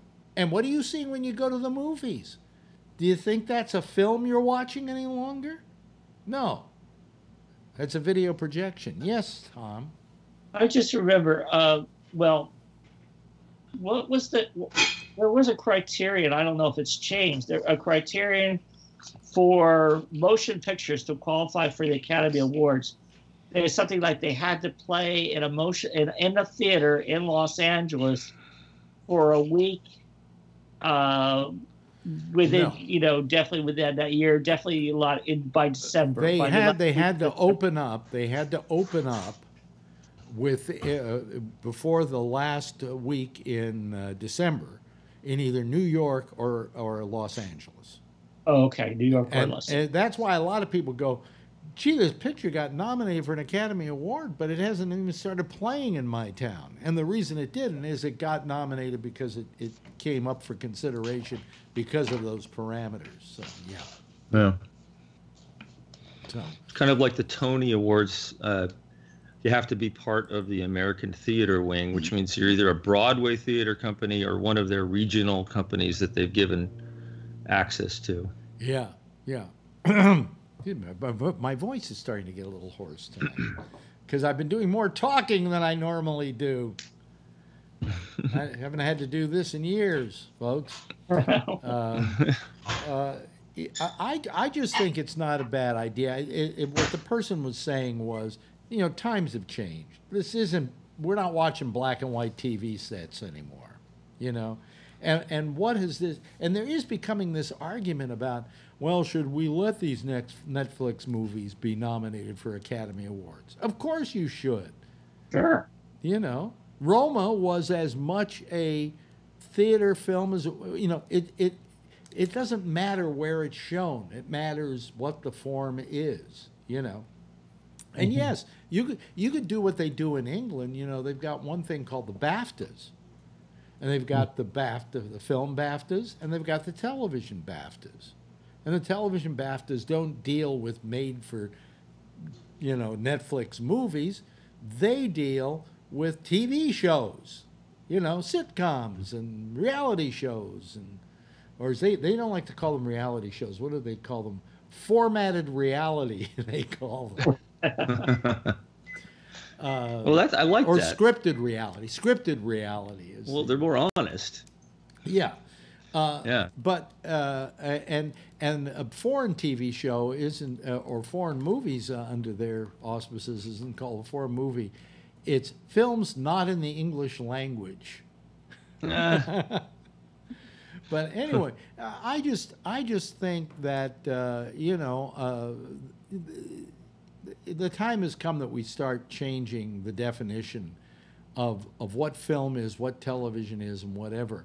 Just because you're watching it on that screen at home doesn't make it television. That's just simply the way you're watching it. Yeah. Right. Yeah, think of all the theaters that are at home now. Oh, Theaters, I can't believe how many things I watch on my phone. Yeah. I mean, it's just like, I want to finish watching this show. I'll just watch it on the phone. It's a lot easier. That. My daughter orders movies all the time. She said, "Can you approve a movie?" Yeah. I mean, I find that I have a big 65-inch screen. We've talked about getting a 75-inch screen, but the one I have in the bedroom, which is 65, is 3D, and I ain't giving that up, okay? Because I love my 3D movies. Anyway, but the fact is that I sit there, it's in 3D, it's surround sound. What do I need to be in a theater for? Yeah. So somebody can kick the back of my seat so I can see Charge dim, you $40 for popcorn. so I can see dim projection, or bad, or I've had such lousy experiences in theaters lately where, the film was supposed to be in 3D and it wasn't.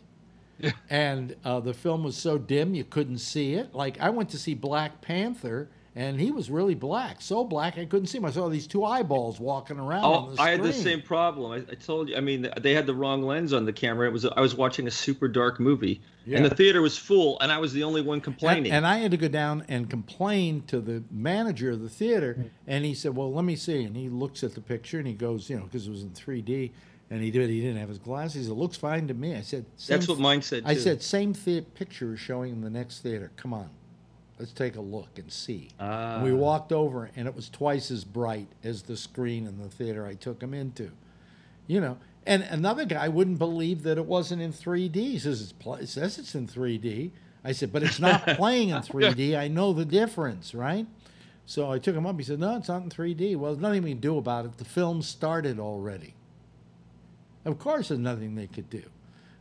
So, they gave me my money back, but nobody in the theater complained. They all had their fucking glasses on thinking they were watching a 3D film. Same exactly with me. I had the same exact experience. Yeah. They're the ones that'll walk out and say, oh, that was a crappy movie. Yeah. I found it unwatchable. I don't even know what happened. I just was so pissed off that I was watching this dark thing, and all I could see was African American people's eyeballs. Yeah. Like I was watching a minstrel show or something. You didn't want to feel like you were a racist or anything like that. Yeah, exactly. I'm sorry, I don't get it. Yeah, exactly. Let me see here. We got about a minute left. It's been really nice tonight. It really has been. Although my voice is getting hoarse. Are you on tomorrow? No way. Okay. Yeah. I'm not on tomorrow. My wife's birthday is the 4th of July. Good. Be some fireworks in that family. Yeah, she's got fireworks. But the thing is that we're off on Friday too. So, okay. We'll be back Tuesday after I get my blood test for my PSA, and then next Wednesday I go to my doctor, and he'll probably tell me I have prostate cancer for sure. All right, 2 days of Alex's waiting room. Yeah, well, I don't mind. At this age, if I get prostate cancer, it's nothing. So whatever. It's not like Phil getting it. Well, no. Where is Phil? Phil at his photography class? Phil is beating up on other old photographers. Yeah. Winning awards. Yeah. Anyway, hey, listen, there's the theme. We made it through the whole show. Thank you, Tom. Boy, Tom was there for me in the beginning, and then Kevin comes along and pulls up second place, and finally we get Ray in here. And you know something? It's been one of the better shows we've done in a long time. I thank you guys for it. I also want you to give a big wave goodbye to everybody out there, and I'll wave back at you. Thank you. I really appreciate it. Okay? That's our citizen panel for tonight. And for all of you who couldn't call tonight, well, too bad. You missed out on a good show. It was a good show. Anyway, up next, you have Jack Bishop. He'll be doing a little program called The Intersection. And then we're off tomorrow night. We're off, the whole Gabnet is off 4th of July, and also the day afterwards. I figured we'd just take the whole time off. And then we'll be back again on Tuesday as I wait for my blood test. But we'll be back next Tuesday right here, right after Damian Chaplin does the exchange. I want you all to have a happy 4th of July. I'm going to be living in a neighborhood where these kids love to blow off the firecrackers like crazy. So I won't get any sleep, but I certainly hope you do, and I hope you have yourself a really good 4th of July weekend. Eat lots of hot dogs and don't put on too much weight, okay? I'm going to try not to, although I put on a few pounds. Anyway, that's it. I'm Alex Bennett. We'll be back again next Tuesday, 10 o'clock Eastern Daylight Time, same station, and live. And in the meantime, if you see her, tell her I love her, okay? Bye-bye.